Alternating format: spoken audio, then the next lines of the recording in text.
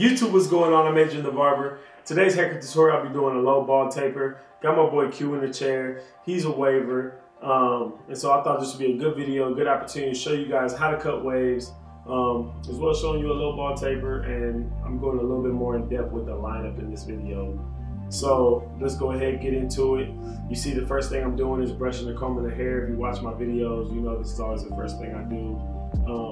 Very important, especially with people that are super adamant about keeping their waves nice. You gotta make sure you find the direction of the hair because you don't want to accidentally go against the grain, you know, for any given reason because you didn't comb it out or brush it. And you know, do your research onto what you're cutting. So again, comb, brush your hair. I got a 1.5 guard this video. Only clippers I'm using are NXT outliners along with my Walcourt Lasinias. So 1.5 guard, cutting his hair with the grain. So I already combed through it. I know the direction that the hair is growing. And so I'm just gonna follow that path all the way around. Again, in all my videos, I like to watch the video with you guys and coach you through it and give you tips along the way. Make sure you leave comments and ask me any questions. You know, I can help you guys out along the way. Again, if you're not subscribed to the channel, make sure you subscribe to the channel as well. Got a ton of great content coming out. I just released the first man weave video. I believe it's the first man weave video on YouTube. Man, you're not gonna find it anywhere else for free, so make sure you check the video out if you haven't. Again, subscribe to the channel. You know, it's December. I'm delivering presents. I got some more great videos coming out. You see, I'm in Christmas spirit. I got my tree out. Yeah, spend all that money on it. I might as well use it as a prop. Sets a good tone for the video. I'm making fun of my tree. So yeah, 1.5 guard still. Just make sure I get a nice even cut. Follow the direction of the hair growth. Keep your comb or keep your brush in your hair so you can continuously brush and comb while you're cutting your hair. So now what I'm gonna do is I'm gonna take my number 1 guard and I'm just gonna trim his hairline down. You see, I'm just staying right on the front hairline. I'm not going back any farther. I got my clippers all the way closed. And I'm just trimming that front hairline. So then when I go to line it up, I get a nice clean line on it.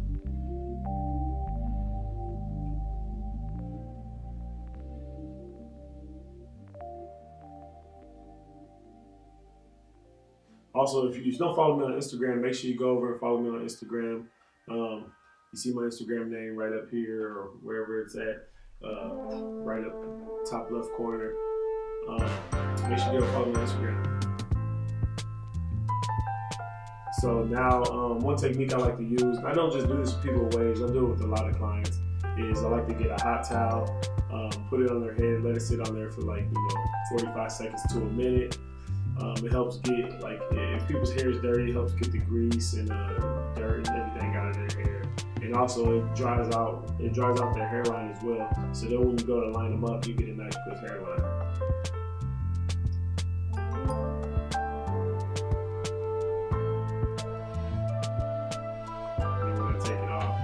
Kind of rub it through the head again, just to kind of clean up the hair a little bit.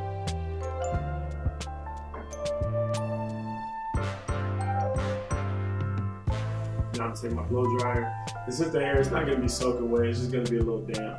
But I want to get it, completely dry. Obviously, cutting the hair completely dry, you get the best results. So this is like a mini shampoo. I wouldn't call it a shampoo, but like a mini shampoo. It gives the hair a nicer, cleaner cut when you use a hot towel. I think I showed that in one of my past videos, but I actually do that pretty often.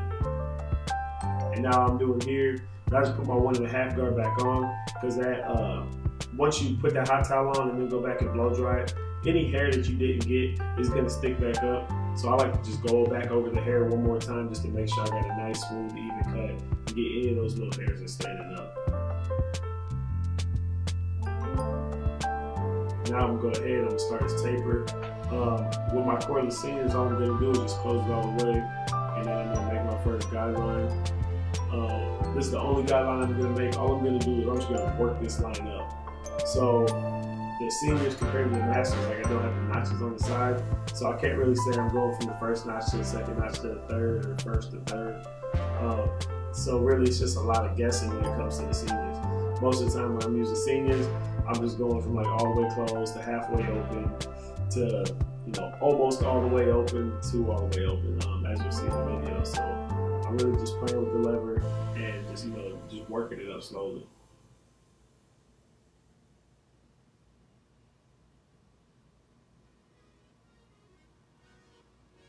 And this is going to be a ball taper. I didn't ball it out right away. This is just another tapering technique or fading technique that I do sometimes. I'll just use like a 3-0.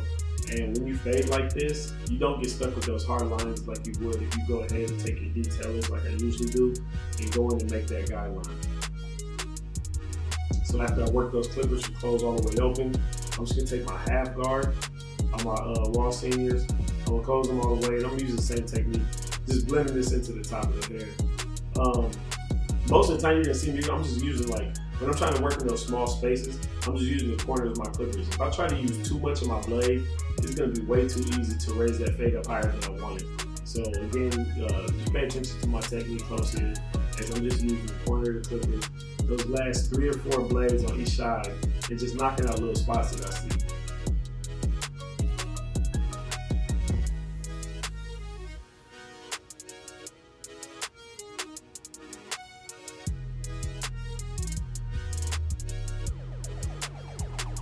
And then on my taper, this half guard is the only guard that I'm going to use. I'm just going to open it all the way up, and I'm just going to, like I said, real light-handed, just feather that weight into the top.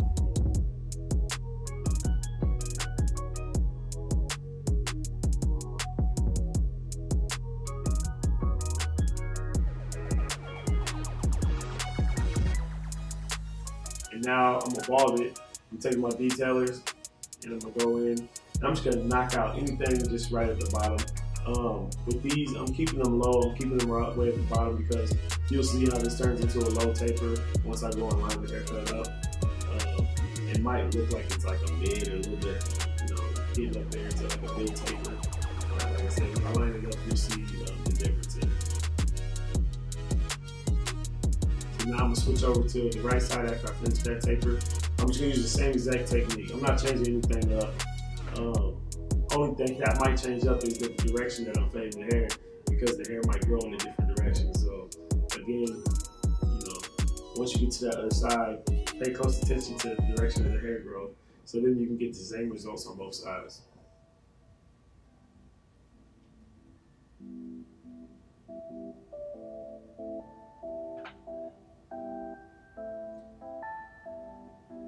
Same thing, started with them closed and just gonna work them open, using just the corners of my blade. You see, I'm never gonna use the middle of my blade when I'm in this position, because once I start doing that, then I'm gonna be up to a mid to a high taper, and that's not what the client wants, that's not what I want. So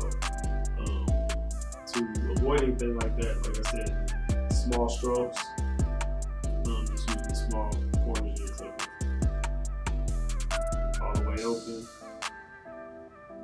After I finish all the way open, I'm gonna go right back, just like I did with my half guard. Put my half guard back on. Same exact steps, not changing anything up.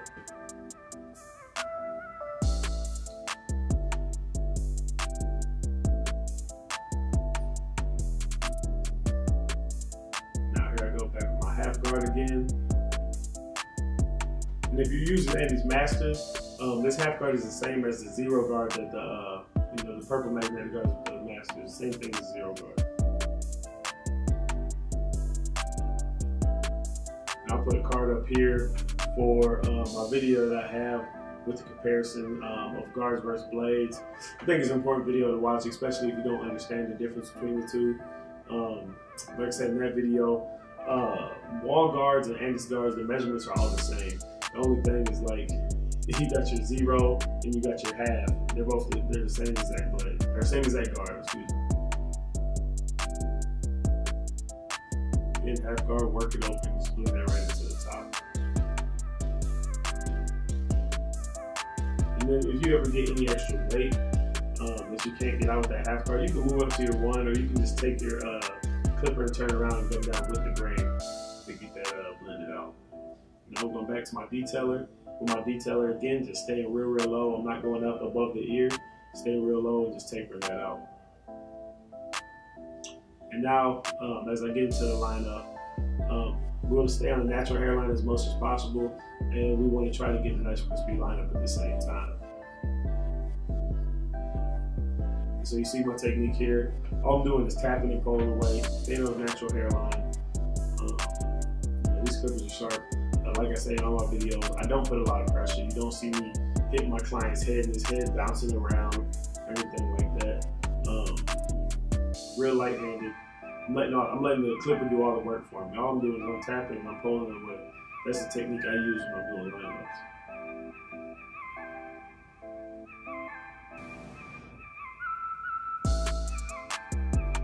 Also, another technique I use, you're going to see me just line up the front hairline first. After the front hairline, I'm going to go down to my C-cups, and then I'm going to come back and do these vertical bars. So you'll see it here in a second. But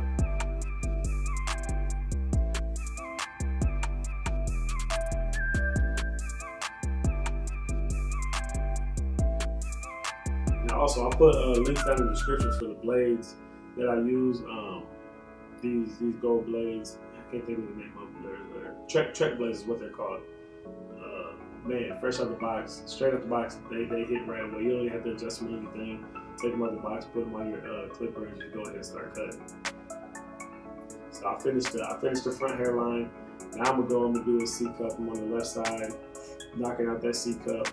I always start at that front point. I like to make a little guide, and I go down to the sideburn. I make another guide there, then I come in and I connect the two.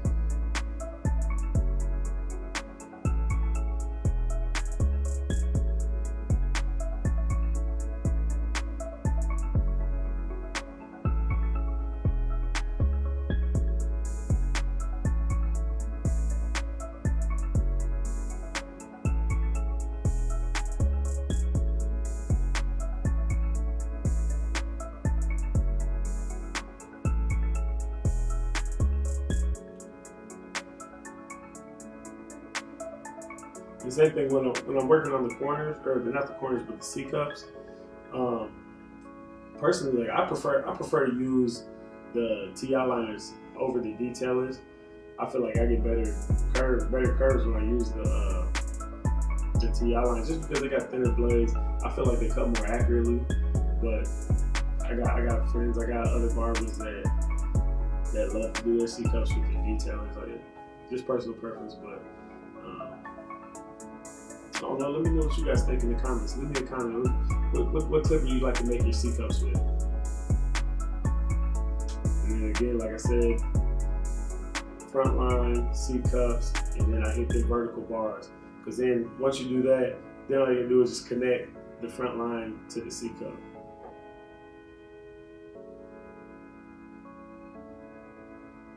And then when I do those vertical bars, I always I like to look at the hairline first, and then I like to see, because like I said, not everybody's hairline is perfect. I like to see which vertical bar is farther back, and so if the left one's farther back, then I like to start with that one, and I like to hit that one, then I like to go over to the other one, and then I'll try to even it up from there.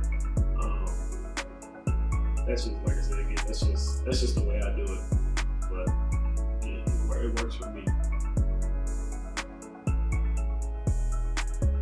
So for instance, on him, his left one was a little bit farther back, so I started with the left, then I went and did the right. And now, go ahead and get to the straight razor. This is something I haven't shown a lot in my videos, but I'm gonna start putting in all my videos, showing you guys my straight razor technique. The razor holder I have is just a little cheap. I think $10, $15 straight razor holder. I can't even remember where I got it at. Probably off Amazon or one of the local beauty supply stores or something. But the blades that I use are feather blades, and I'll put a link down in the description for the feather blades. Them are, out of all the razors I use, I've used probably at least 6, 7 different companies, types of blades, and the feather blades are the best. I don't care what anybody says. I got my money on feather blades all day. But if you guys got something that you use that you think is the best, go ahead and let me know, man. Like I said, I've used probably at least 6-7 different types of blades, and so I know there's probably a lot more out there. And so let me know in the comments what your guys' favorite razors are you like to use, and I'm gonna go ahead. I'll go ahead and buy them and try them out just because I like to try out all different types of products. So make sure you comment your favorite razors you like to use, and then comment where you buy them at too.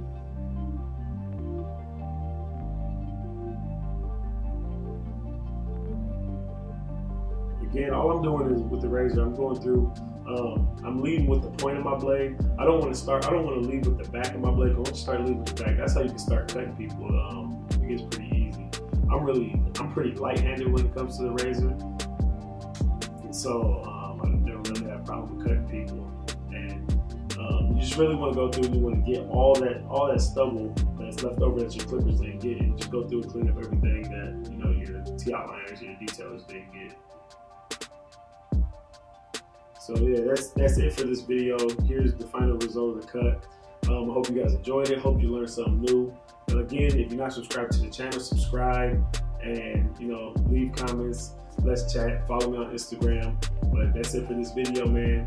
Thanks for spending another 15 minutes with me. This has been Adrian the Barber, and I'm out.